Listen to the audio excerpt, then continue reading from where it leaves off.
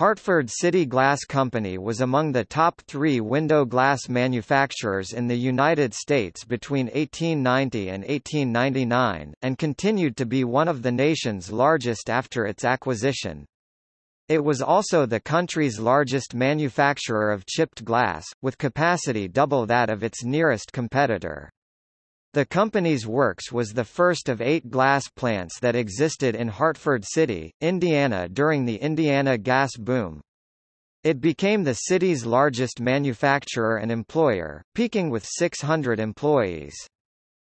Many of the skilled workers employed at the Hartford City Glass Company were from Belgium, at the time the world's leading manufacturer of window glass. The Belgian workers and their families accounted for over one-third of Hartford City's population during the 1890s, and lived on the city's south side. Because of the importance of the French-speaking Belgians, one of the local newspapers featured articles in French. In 1899, Hartford City Glass was acquired by the American Window Glass Company, which controlled 85% of the American window glass manufacturing capacity. During the next decade, the company began replacing its skilled and well-paid Belgian glass blowers with machines and less skilled machine operators. The company used the Hartford City plant to test and refine the new technology. Most of the Belgian glass workers left town. During the 1920s, competitors developed new window glass production processes that eclipsed the American window glass technology, and the company lost its advantage. By the time the Great Depression struck, the Hartford City plant had closed.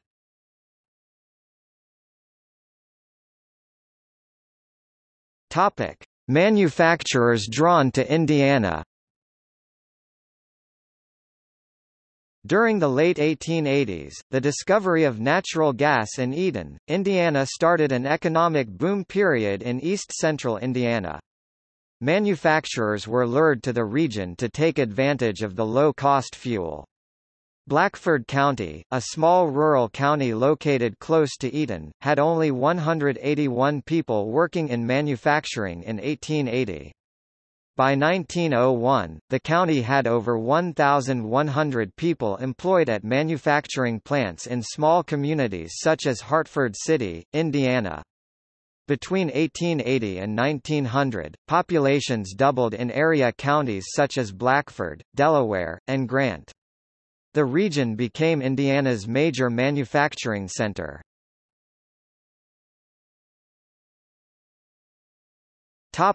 Hartford City. Like many Indiana communities during the gas boom, Hartford City's leaders sought to take advantage of their newfound energy resource. The Hartford City Land Company was formed in 1891 as part of the effort to attract manufacturers. The company offered free sites, free gas, excellent switching facilities, and reasonable cash subsidies as enticements for manufacturers to locate in the boom town. Manufacturers that used high quantities of energy were especially attracted to no-cost or low-cost natural gas sites, and glassmaking was one of those energy-consuming industries. Hartford City's success in attracting manufacturers can be indirectly measured by its population growth. The city's population was 2,287 in 1890, but grew to 5,912 by 1900. In 1890, the city convinced glassmaker Richard Heagany to relocate from Kokomo, Indiana. An additional glass maker, Sneath Glass Company, relocated from Tiffin, Ohio, in 1894. During 1901, Indiana state inspectors visited 15 manufacturing facilities in Hartford City. These manufacturers employed 1,077 people, and the American Window Glass Plant, the former Hartford City Glass Company, plus the Sneath Glass Works accounted for over half of the manufacturing employees. By 1902, Hartford City was the home of 8 glass factories.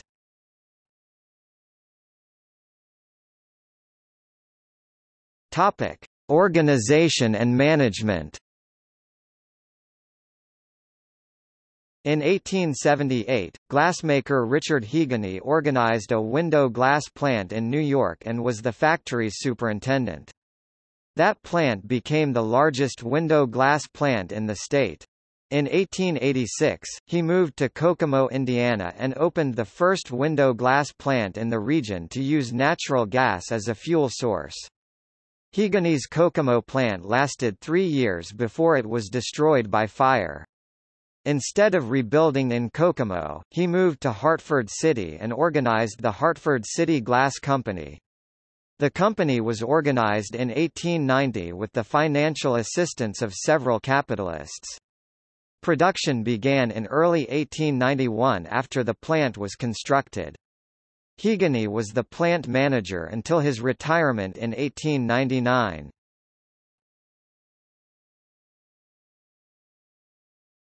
Topic: Capitalists. One of the principal stockholders of the new company was multi-millionaire A. M. Barber. Barber was involved in grain and banking in Akron, Ohio. Another important investor from Akron was Colonel Arthur Latham Conger, who was the company's first president. Conger was a Civil War veteran who invested in companies in Ohio and Indiana, including in Kokomo. He was also elected president of the Hartford City Land Company in 1893. Hartford City's Sidney W. Cantwell was secretary of the Hartford City Glass Company during its early years. He was also president of the state organization of window glass manufacturers. Cantwell was an attorney involved with the Blackford County Bank, Akron Oil Company, and Hartford City Land Company. Another Hartford City investor, Henry H. B. Smith, was president of Hartford City's Citizens Bank. Topic: Management change. Top management changed during 1895 after the company's annual shareholders' meeting. Colonel A. L. Conger, who had been president since the company's beginning, lost his position to another colonel from Akron, George T. Perkins. Conger had fallen into disfavor with many of the local citizens. He immediately expressed his unhappiness with the election by selling his company stock and leaving town. Conger's stock was purchased by Kokomo banker John A. J. Officers of Hartford City Glass in 1896 were George T. Perkins, President, John A. J., Vice President, H. B. Smith, Treasurer, Richard Heagany, General Manager, and John Rogers Johnston, Secretary. Colonel George Todd Perkins was a Civil War veteran and president of the B. F. Goodrich Company. He was also involved in banking and had been president of the Bank of Akron. John R. Johnston began working at the Hartford City plant in 1890 as a bookkeeper. He was elected secretary after 4 years. Johnston lived in Hartford City and helped Heagany run the business. Heagany submitted his resignation at the August 1899 board meeting, retiring after 42 years in the glass business. Johnston became plant manager at that time. Johnston resigned a short time later, effective April 1900. He formed Hartford City's Johnston Glass Company in September of the same year.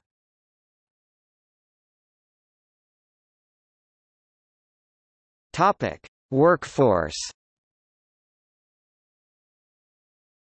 During its peak years, Hartford City Glass Company employed 500 to 600 people. In 1894, it employed 100 glass blowers as part of a total workforce of 540 people. The wages for that workforce were said to be equivalent to about 1,500 men in any other industry. Not only was the glass works the largest industry in the county, it was thought to be the second largest plant of any industry located in the Indiana gas belt. To help meet the housing needs for the factory's many employees, 184 houses were built nearby. In 1896, 443 workers at the plant lived in Hartford City, especially on the south side.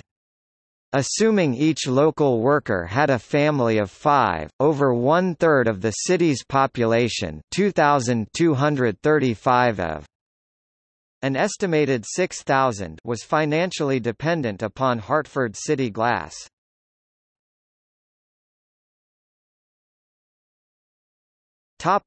Glassmakers.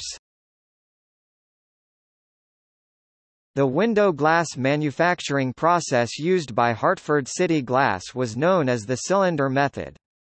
The process was labor-intensive, and required the services of a glass blower and glass cutter, who were both highly skilled and well paid. The glass blower led a small production crew that included skilled and unskilled workers. At older plants, the glass blower's workstation was adjacent to a ceramic pot located inside the furnace. Each pot contained molten glass created by melting a batch of ingredients that included sand, soda, and lime. At newer plants such as the Hartford City Works, tanks were used instead of pots. The tanks were essentially huge brick pots with multiple workstations. A tank furnace is more efficient than a pot furnace, but more costly to build. In the first step of the glass making process, molten glass was extracted from the pot or tank. The glass blower and his helper used a blowpipe, which was typically 4 feet (1.2 meters) to 5 feet (1.5 meters) long, to create a bubble of molten glass. The glass blower manipulated the bubble into a cylinder, and removed it from the pot or tank. The cylinders were 12 inches (30.5 centimeters) to 16 inches (40.6 centimeters) in diameter, and 4 feet (1.2 meters) or 5 feet (1.5 meters) long. Next, the glass cutter cut the cylinder, and the glass was flattened. It was necessary to gradually cool the glass, a process known as annealing, to prevent it from breaking. A layer or annealing oven was used to anneal the product. A typical 20th-century layer was a large conveyor inside a long oven. The newly made glass gradually moved from the hot end of the layer to its opposite end, which was at room temperature. The glass would then be cut into the desired window glass size, placed in a box, and moved to inventory. It is not known if or when the layers at the Hartford City plant had conveyors.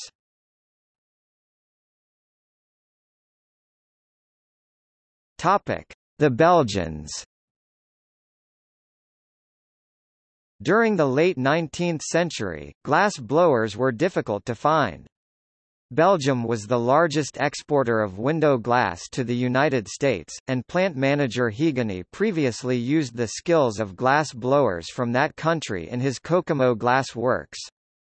In Hartford City, Higany again relied upon Belgian workers for the skilled positions in his glass works. The city's influx of French-speaking Belgians affected the town. The south side, south of Lick Creek, became known as Belgium Town. Most Belgians were Catholic, and they built the city's Catholic church near their homes on the city's south side. The church's father Dhe was a native of France and was also involved with glass making. During the early 1900s, the local Blackford County Gazette claimed to be the only newspaper in state that prints French and circulates among the window glass and iron workers, the highest paid skilled mechanics in the world. The Belgian workforce also affected the city's north side. Hartford City's Presbyterian Church, which is now part of the National Register of Historical Places, was built 1 block north of the courthouse in 1894, and features large stained glass windows imported from Belgium. For over 50 years, the bigger of 2 huge windows was considered the largest single-frame window in the state of Indiana. These stained glass windows, plus at least 4 smaller ones, were installed by the local and mostly Catholic Belgian glass workers.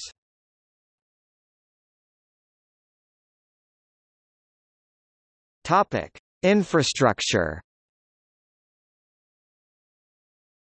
Construction of Hartford City's new glass works was completed in early January 1891, and production started shortly thereafter. The glass works was located on Hartford City's south side, and originally occupied 12 acres (4.9 hectares). Natural gas was the plant's original fuel source for both the furnace used to make the glass and the ovens used to gradually cool it. In the United States, two systems were used during the 1890s to create molten glass. The older system used a pot furnace, where ceramic pots were heated inside the furnace to melt the batch of ingredients needed to make the molten glass. The newer system used a large brick tank that could be operated continuously or by the batch. The Hartford City plant used the tank system, and it was originally the largest tank window glass factory in the world. The tank had a capacity equivalent to 30 pots, giving the Hartford City plant more than double the capacity of some of the window glass plants built a few years earlier in Ohio. With its size, newest technology, and newly built facilities, the plant was said to be the largest and best arranged window glass works in the world. During its existence, the plant was always one of the largest window glass works in the United States. Initial production at the Hartford City plant continued until June, when the works was shut down to decrease inventories. Summer shutdowns were normal in the glass industry at that time. The heat from the furnaces combined with summer weather made extremely uncomfortable working conditions, justifying the summer months as the best time to shut down for maintenance or for manipulation of inventories. In the case of the first year's shutdown for the Hartford City Glass Works, production was restarted in October.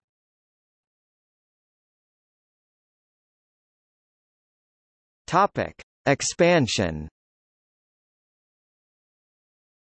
In 1892, management decided to expand the factory's capacity by adding a second tank. The new tank would add approximately 50 pots of capacity. In early April, construction of the facilities for the new tank began. Modern and improved methods in all departments of the works were used, improving the efficiency in manufacturing and shipping. The new buildings were made fire-resistant by using stone, brick, and iron for construction materials.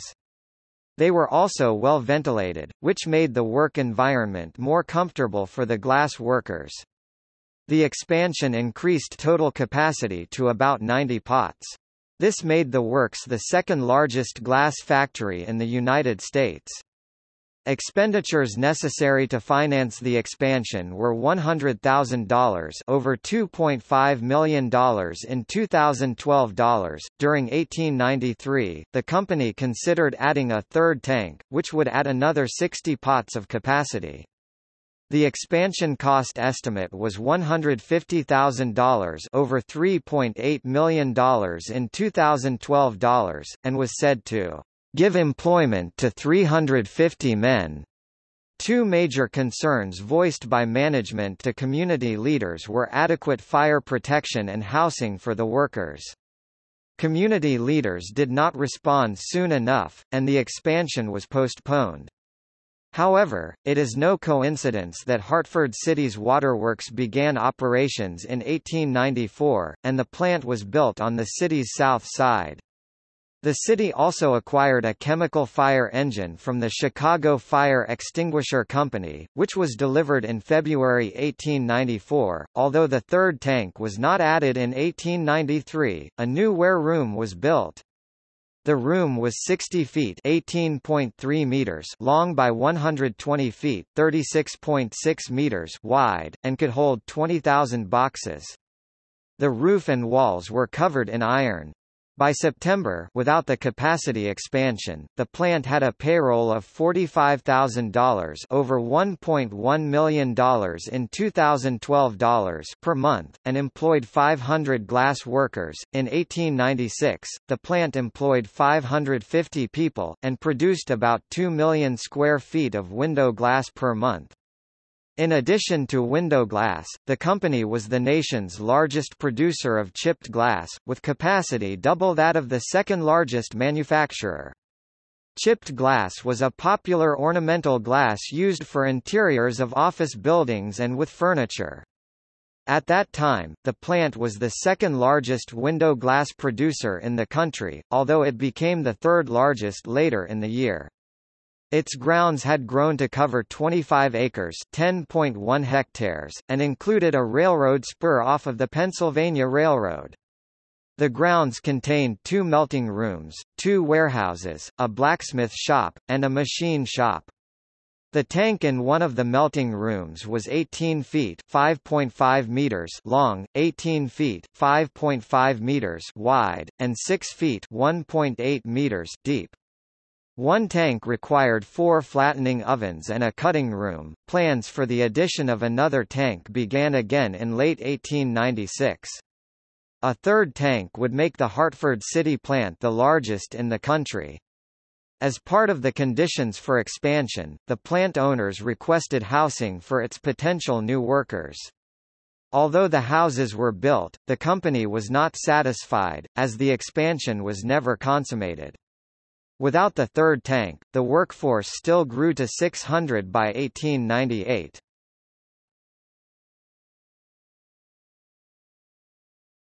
Topic: Acquisition.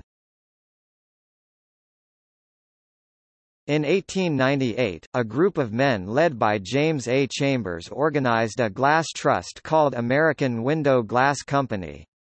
The company was formed from the American Glass Company, but did not incorporate until 1899.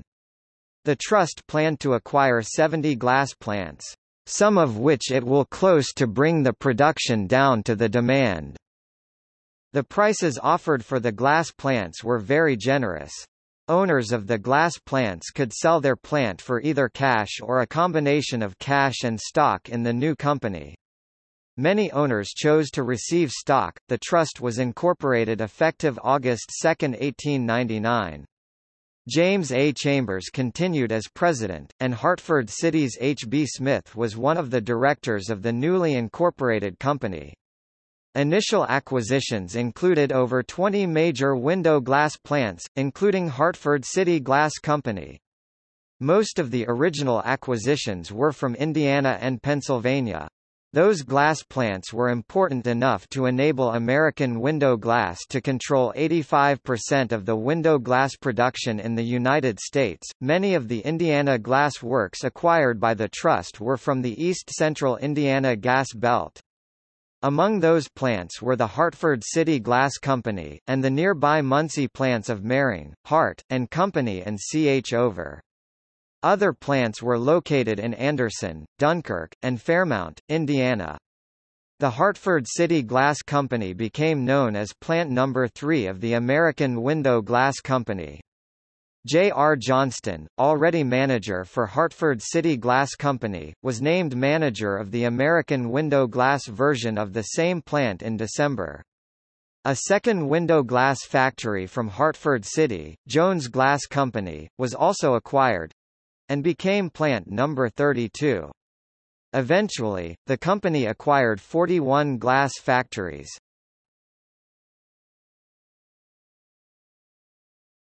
Topic: American Window Glass. After the acquisition, the Hartford City Glass Works became known as Plant No. 3 of the American Window Glass Company. The plant employed 450 people in 1901. As natural gas supplies in Indiana became depleted, many manufacturers moved or did not survive. The major plants of the American Window Glass successfully changed energy sources from natural gas to gas made from coal.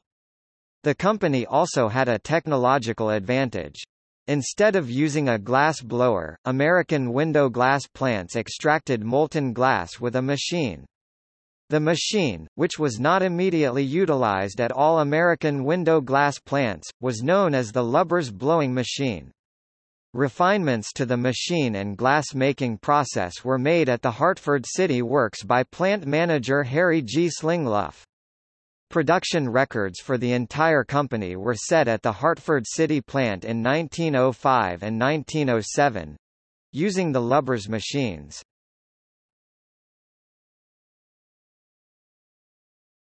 Topic: Lubbers machine.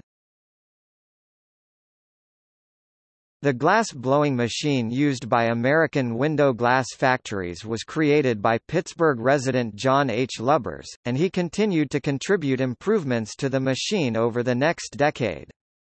By using the Lubbers machine, human glass blowers were replaced with a machine operator paid 30% of the glass blower wage.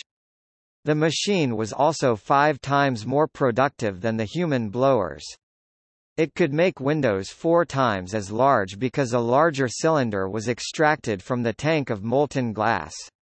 Thus, the highest-paid skilled workers in the United States were considered obsolete. In the case of Hartford City, machines replaced most of the human glass blowers by 1908.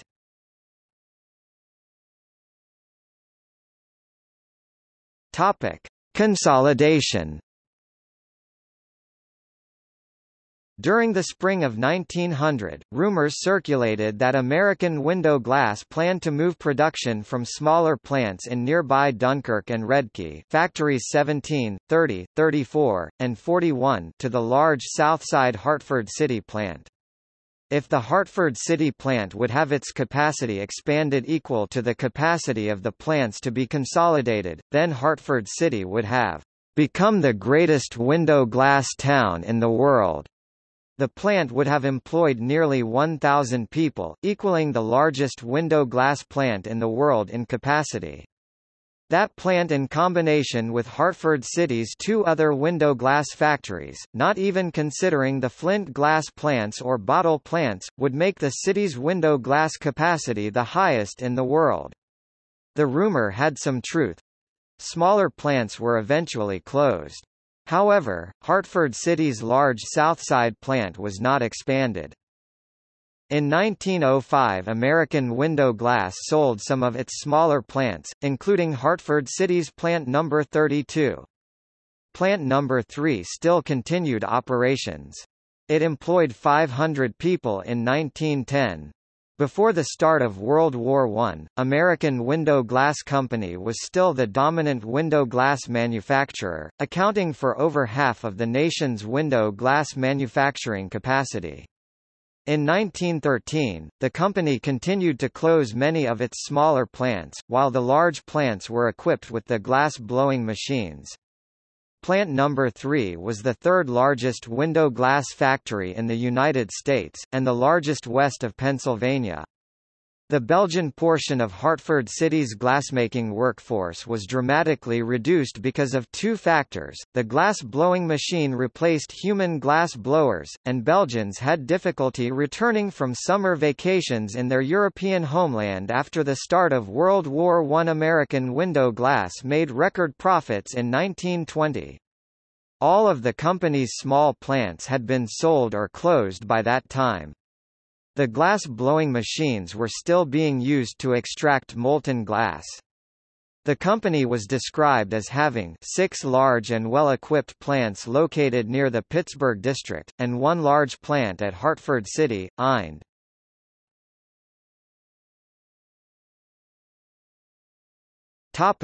Decline. During the beginning of the 20th century, competitors of the American Window Glass Trust used a different approach to gain a technological advantage. The machines used by American Window Glass replaced glass blowers, but still used the same blowing and cutting process used in the 1880s, although the company was constantly working to make the process more efficient. Competitors such as American inventor Irving W. Colburn began working on a machine that produced window glass using a different process. Colburn patented his work during the first decade of the 20th century. Although he filed for bankruptcy in 1912, his patents were purchased by Edward Drummond Libby and Michael J. Owens, who hired Colburn to continue work on the machine. Owens was the creator of the Owens bottling machine that revolutionized the glass bottle industry. Working with Colburn, Owens improved the window glass machine enough that it began being used for production in 1921. By 1926, Libby Owens had gained a window glass market share of 29%, while American Window Glass's share was 59%. During the 1920s, Pittsburgh Plate Glass also developed a new process for making window glass, creating even more competition in the window glass industry. Because of the improved technology and processes utilized by competitors, many of the American window glass patents, and much of its machinery, became obsolete. By the late 1920s, American window glass was forced to begin re-equipping its plants with new machinery. The company underwent a financial reorganization in 1929. Dividends on its preferred stock were lowered. Although a few plants were re-equipped, the Hartford City plant was not.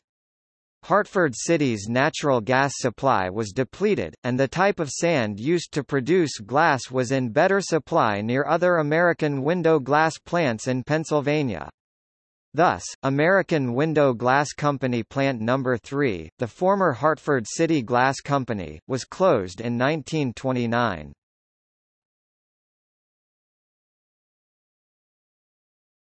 Topic: Notes and references.